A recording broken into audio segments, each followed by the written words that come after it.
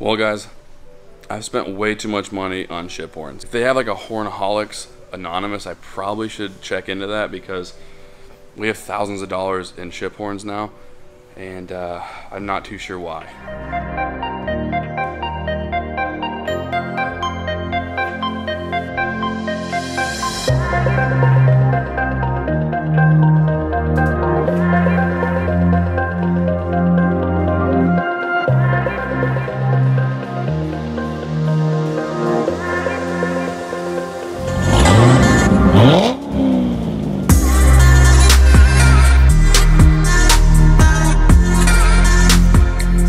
What is going on, guys? Welcome back to the channel. We have a fun one today. As you guys tell by the title, we have something new, and it should be here any minute.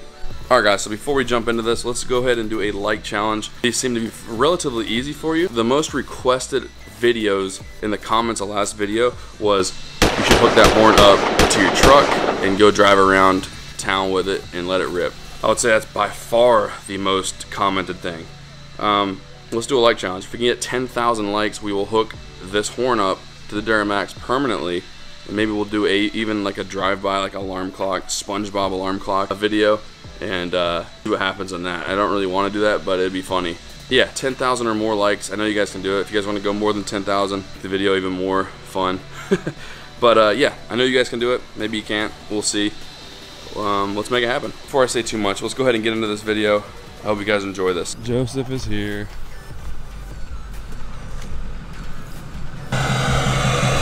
I wanted to go follow him. We're going to be redoing some of his decals here in a second. My brother is on his way here also. Those are all the passes to get in the neighborhood, so he collects them. So you're at 450 subs and you have no videos. Soon. He's posting soon, so go give him a follow. Go give him a sub. He's looking a little horny there. Look at that. It looks so good. Dude, look how big that thing is. Yeah, that's what she said. It is a massive ship horn. Now how they ship this thing, they kind of break it down a little bit so it's not as big looking, just like by looking at it right here. But it is. It's cast aluminum, so it's not super heavy like the other one. The other one I have obviously is ran by a motor. This one's not ran by a motor. This one's ran by just air. So this one's easier to mount up in a vehicle, you know, like my truck or that truck or golf cart. This golf cart.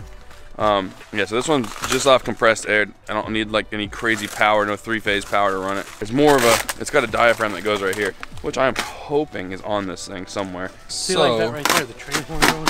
So the diaphragm was to go to this, bolt to that. I'm hoping it's in that bell, which is the most expensive part of this thing is the diaphragm.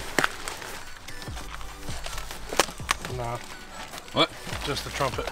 Nothing's in there? No. Wait, really? Nothing, just the trumpet. Oh shit, that ain't good. Oh, maybe it's down here? No, it's just the trumpet. As you guys seen, my brother rolled up on the golf cart. He had a ship horn shaped item with him. He picked it up at the P.O. box here locally. And believe it or not, this was my backup plan just in case the other horn did not work. So a lot of you guys are saying, oh, he's not going to do this video, he ain't going to get it working, this and that. Not a lot of you guys. I'd say some people did. A lot of you guys had faith in me, and so I appreciate you guys sticking around. But I was so stressed because I wanted that video to happen because I told you guys it would if it hit 15,000 likes, and it did really fast. So I immediately went to research, finding backup plans just in case that horn wouldn't function. So what I wanted to do was find a horn that produced the same tone, but that was easier to make work. Like you didn't have to have 250 volts, you didn't have to have three-phase power to run it, stuff like that, right? Well, we ended up getting the other one working, obviously. You guys seen me take delivery. My brother showed up with the golf cart with it. It didn't have everything. It didn't have this piece, which is the power chamber. This part, and this is a Kallenberg S203, if you guys want to look for one to buy. I'll tell you right now, they're very, very expensive, even used like this one. This one was actually from India. They're made in Wisconsin though, Kallenberg. So that piece, the gray part, showed up about 12 days it took to ship from India. And this piece, we didn't know where it was. It was delayed like another week or so, so the top piece took like 3 weeks to get here. And it's a very expensive piece. This it's all solid bronze. This is your diaphragm. It's called your power chamber. The diaphragm's inside of it. Your air inlet right there. So what makes this horn different than the other one is not really the sound. The sound's very, very similar. They both produce a very deep, very, very deep tone.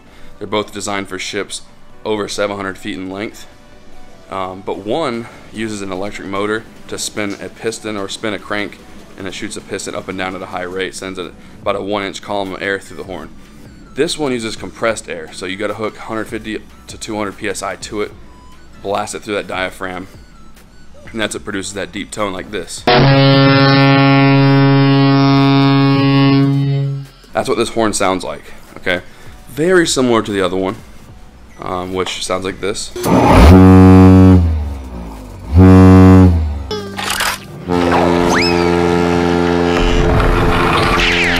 Very, very close.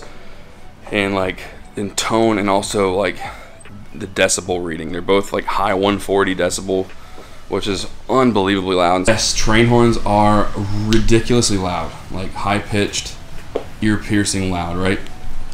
They don't compare to this. They may be somewhere on a decibel reader. You feel these, like these are like so low that you just feel like the vibrations of it. You feel it's, if you haven't heard one up close, I suggest you give it a shot. I think it'd be sick to put it in my Duramax. It's not small. It is about 4 feet, a little over 4 feet long. That power chamber is like 9 inches across. And it still weighs, I would say, at least 60, 70 pounds. So it's not quite as heavy as the other one, of course, but it doesn't need to be. It doesn't have a 160-pound motor that runs it. So it's more than plenty. It is not small. It is not small.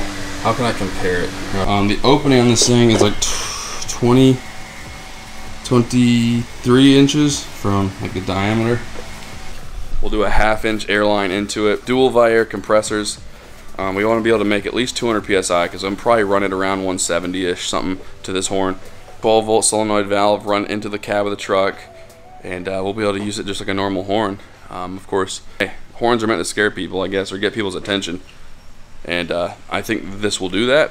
If you want to get one of these horns on your vehicle and set it up properly, you're gonna be at least in it.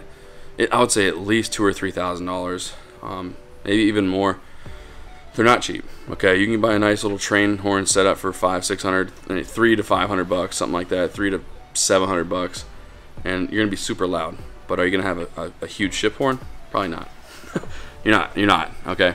Alright guys, so I know this wasn't like a super action-packed video, it wasn't me blasting this horn off in the neighborhood, but it was a video I wanted to make to show you guys I wasn't playing around. I wasn't doing these like challenges just to see if I could make it happen.